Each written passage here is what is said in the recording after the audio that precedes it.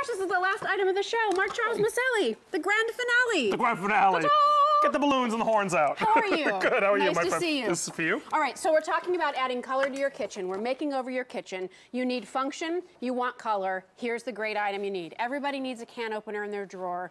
Don't use the old-fashioned kind that are gonna like put shards of metal in your food, that get all rusty, that get all corroded with who knows what. How about the Kuhn-Rikon way? This is our polka dot ultimate auto-attach can opener, but that does other things too. Under $20, great colors, like the great multi-tool of the kitchen, I feel like, right? So we wanted to take 5 functions that we all need in the kitchen, put them together in one tool in a bright color so you can find it in that sea of stainless steel, make it easy, and make it work to the function that you need it for. That's great. Every day. This has been the tool that I've been bringing to QVC in different configurations for the last 15 years I've been here. This is my 15th year. This is one of my first products. This mechanism, Jill, has never changed. It's been the same exact mechanism. We've changed the handle, we've added features. That has been, why? Because they figured out a better way of doing this. We only had one choice before Kuhn-Rikon came. Every can opener, even electric, had these blades. Yes. It touched the food. It created sharp edges, it cross-contaminated, it breeds bacteria, and it created microscopic shavings of metal. How does any of that sound tantalizing to you? These don't do any of those things. It's the best thing that we all need. We need a can opener. It's like a front door and a kitchen sink.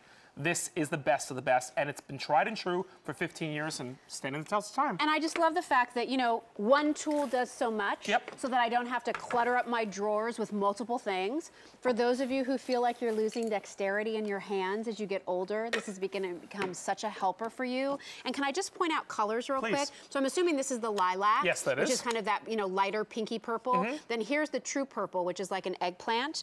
Here's your buttercup yellow. Which, by the way, has polka dots. It's hard to tell, but it does. It does have Everything's got polka dots.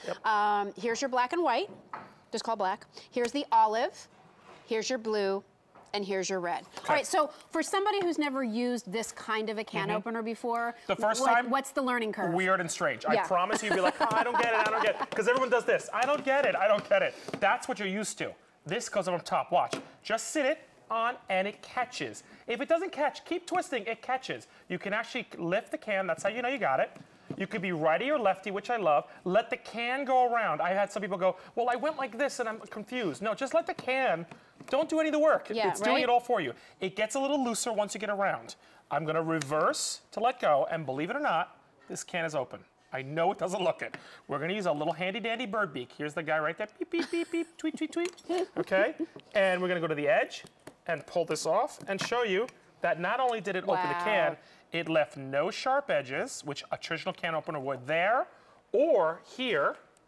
Never touch the food. And notice all this, okay? I'm gonna go right next to you, Jill, with the garbage. Oh, yes. I'm gonna show you something. I don't have to touch this. If I go right into the garbage, watch this, most important.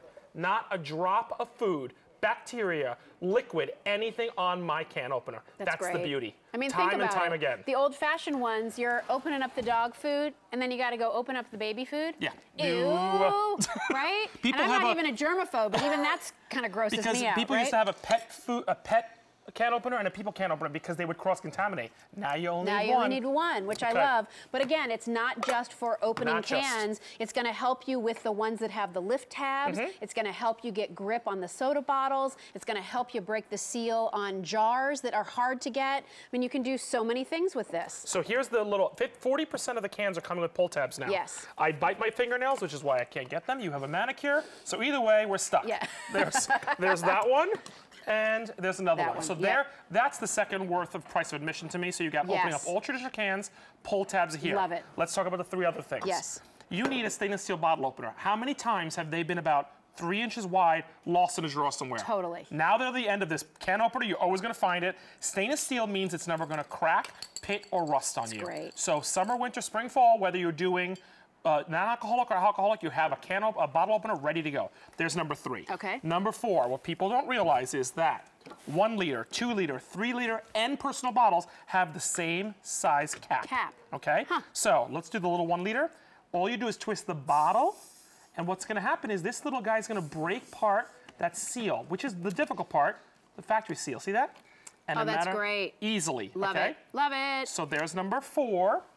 And the price of admission to me is, oh, there it goes. Jar. Jars. We want metal lidded jars. Why? Because we made a hook on the side of this that fits exactly the spacing between the jar.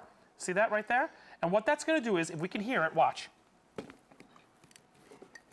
It's hard to hear, but it actually opens the vacuum seal. You hear for the you. little like poof, right? Yeah. Because traditionally we take this and bang it on the end of the cabinet. Yes. A knife on it, all bad things. Hot water, you don't need to do that because you got the little hook right there. I love it. it. So 5-in-1 ready to go. So, and again, that's your pasta sauces. That's your kind of, you know, like your jars of olives, your, you know, all those kinds of things. Listen, it's a great way to try QVC. It's something that if you're staying and watching the presentation, I know you don't have this. I know that it's a great idea to find multifunctional tools, but they have to be tools that you're really going to use all of them, and this one applies to everyday living for everybody who's watching. Look at this. So just choose your favorite color, stay on the line, and guess what, Mark Charles? Just for you, buddy. You waited 3 hours for one trivia for me. All right, you ready? Just when I think I get a vacation when David's not around. So No. Never. He said I should give you 2. We're supposed to be good friends. All right, where is the National Cornbread Festival held? Oh, gosh, okay. Georgia, Indiana, Mississippi, or Tennessee?